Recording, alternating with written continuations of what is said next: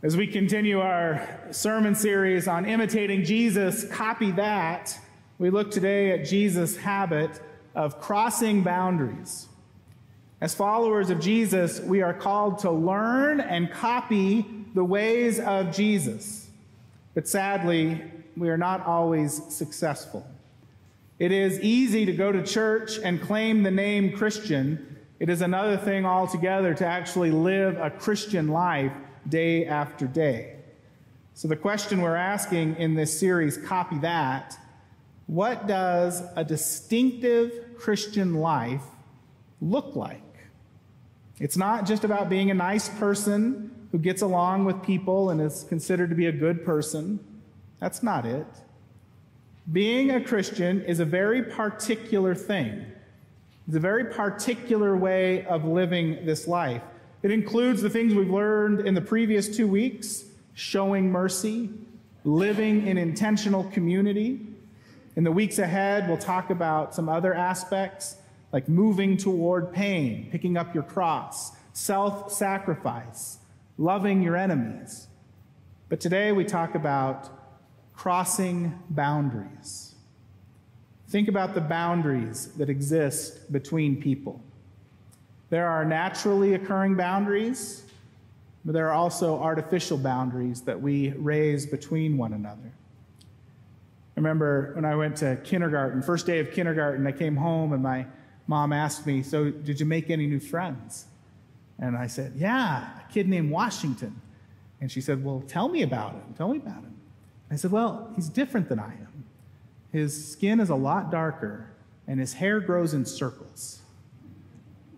A little white kid and a little black kid making friends on the first day of kindergarten. I mean, isn't that what we want this world to be like? Where we don't even see the boundaries, but we are just naturally attracted to one another and become friends. But unfortunately, we live in a very different world where race becomes a boundary for friendship and too often becomes a cause for mistreatment. And race is a huge boundary that is set up between people. You could add language as a boundary, culture as a boundary. This summer, we've opened up our campus to Lutheran Family Services refugee program to run their day camp for unaccompanied minors and refugees. I was heading home from work one day, and I was parked just outside this door. And as I went to get in my car, there was a little kid who had participated in the program, kicking the soccer ball, waiting to be picked up by his aunt. And I started passing the soccer ball with him.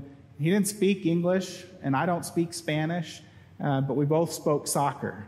So we just yelled, "Goal!" all the time.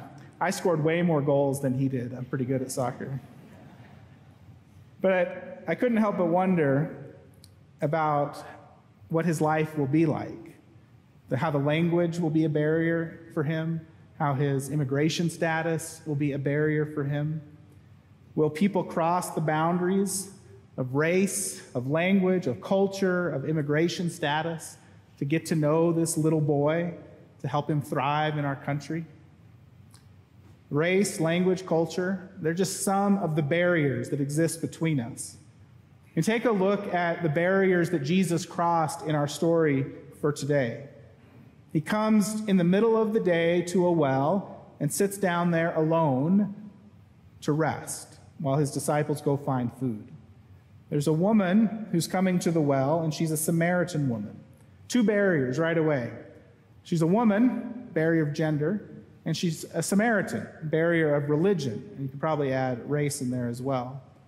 Most Jewish men in Jesus' position wouldn't have even looked at her. let alone talk to her. They would have let those barriers prevent any personal connection or communication. Why? Because talking to her, well, it could be taken the wrong way. How often do we avoid connecting with people because we're afraid of what it might do to our reputation, what others might think? If Jesus talks to this woman, well, people might assume that he's hitting on her or hitting on another man's wife. It would threaten his reputation for being morally upstanding. If Jesus talks to this Samaritan, someone could accuse him of affirming false teaching. Don't you know the Samaritans have it all wrong about God? And you're talking to her. Are you saying that's okay? It would threaten his reputation for being a mainline teacher of the Orthodox faith. But Jesus crosses these boundaries intentionally. He's already intentionally come to Samaria, a foreign area. He crosses these boundaries and asks the woman for a drink of water. And she knows the boundaries exist, and she's taken aback by the whole thing. How is it that you, a Jew, ask me, a woman of Samaria, for a drink of water? Not only is Jesus crossing the boundaries, but he's asking to use her drinking vessel, to drink from the same cup that she drinks from. Jesus is risking becoming unclean. But then as the conversation continues, more barriers become apparent. Because not only is this woman a woman from Samaria, but she's coming to the well in the middle of the day. Most of the people came together as a group. The women would come in the morning and draw water together before it got too hot. So it's likely that this woman is separated from her community for a reason. They've rejected her. And then when Jesus asked her to go get her husband, and she says she has no husband, and he says, that's true. You've had 5 husbands. And the man you're with right now isn't your husband. Another barrier. This woman is morally suspect. I mean, what's she been doing? And who is Jesus talking to? But none of this phases Jesus. He crosses these boundaries, every single one of them, to offer her eternal life. This is who Jesus is. This is what Jesus does. And it's what he calls us to do as his followers. It's not easy, crossing boundaries. I remember I was in 3rd grade, and we had a special guest lecturer come and talk to our class. And it was a gay man with HIV/AIDS. And this was before we were just learning about the disease and learning how it was passed and how it wasn't. And he was just telling us, you know, how it's not passed, that we didn't need to be afraid of touching people. And I had just been baptized. I had just come to faith. I'd just become a Christian. And I remember as he was talking and telling us all these things that I just felt this conviction. I need to shake this man's hand. And so after class, I mustered up the courage. The bell rang. Everybody left as quickly as they could. And I went up to the man. And I remember he had his hands behind his back because he knew that people were uncomfortable touching him because they didn't know if they'd contract the disease or not. And I went up to him, and with all the courage a 3rd grader can muster, stuck out my hand. And I didn't even know what to say, but I remember he had tears in his eyes as he brought his hand from behind his back and shook my hand. And I just said, thank you for sharing with us today, and then I left. It wasn't easy for me to do that. And I think I was only able because I was young and naive and thought Jesus meant for us to do what he called us to do. The older I get, the harder it gets to cross those boundaries, because I know all of the boundaries that exist, and I know the consequences to my own reputation of crossing them. It was easy in kindergarten. I didn't see the boundaries. It was challenging in 3rd grade, but I was able to do it. But it's getting harder. Jesus calls us to overcome our discomfort, to risk our reputations, and to reach across boundaries and barriers, to show his love. Jesus would be accused of partying with sinners, hanging out with prostitutes, and tax collectors. Can you imagine if me, your pastor, had a reputation for hanging out with prostitutes? How would that fly? Not so well, would it? That was Jesus' reputation. His reputation was so besmirched that he became an easy target for arrest and crucifixion. And I don't know when it happened that Christians got this idea that we should have a reputation for being moral and upstanding. That reputation probably means we aren't living out Jesus' call to cross the boundaries of race and gender and nationality and religion and sinfulness and class and ideology and all the things that separate us from one another. I mean, what do we have to do to get Jesus' reputation? Let's do that. I was talking with Floyd Preston, the director of Lutheran Family Services Refugee and Asylee Program here in Colorado Springs. And he said that, because they work with people from other countries on immigration issues, that they're often the target of a lot of anger and accusations. Even though they only deal with legal immigration, people still turn their backs on them and withhold donations because they don't want to be associated with anything about those people from other countries. But our church continues to support them, continues to support refugees and unaccompanied minors seeking asylum in the United States. Why? Because Jesus calls us to cross boundaries. One story of that work that Jesus calls us to do. There's a young girl from Guatemala whose parents were so afraid for her life that they paid a coyote to take her into the United States. And the coyote began to take advantage of her and use her for sex. They got to the border of the United States, and Lutheran Immigration Services got the girl separated from the coyote and found out what was going on, and separated her and saved her, helped her walk through the seeking asylum process. She was granted asylum, and then they connected her with Lutheran Family Services Rocky Mountains in Fort Collins, who helped her to find a foster family.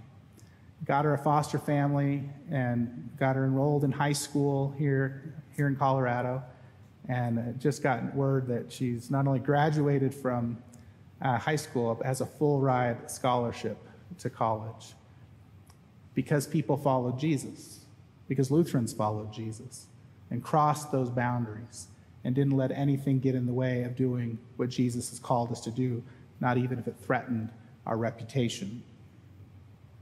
You are part of that work through your offerings. Every Sunday when we pass the plate and you give your tithes and offerings, some of it goes to this kind of work in the world and so much more.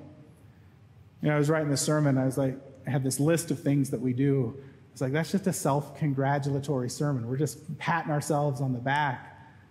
But I'm going to do it anyway because what you do is incredible. You serve at the Marion House Soup Kitchen on Fridays. You cross the boundaries of housing status, poverty, mental health, and much more. We're building homes for Habitat for Humanity and crossing income boundaries to help families afford a home. We're going to be building a new home in August if you'd like to participate in that work. Contribute to Mosaic and cross the boundaries of ability, both physical and mental.